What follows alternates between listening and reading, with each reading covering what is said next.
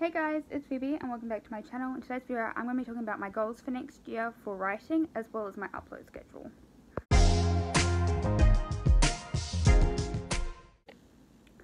So I'm going to be uploading on the 15th of the month on my podcast.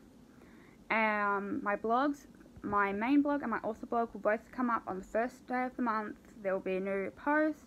My endometriosis blog will not be updated. And this channel I'll update on the 1st, 15th and 28th of each month, so same as what I was doing here. My goals for 2024 is to write 80,000 words, finish writing 3 books, edit 1 book.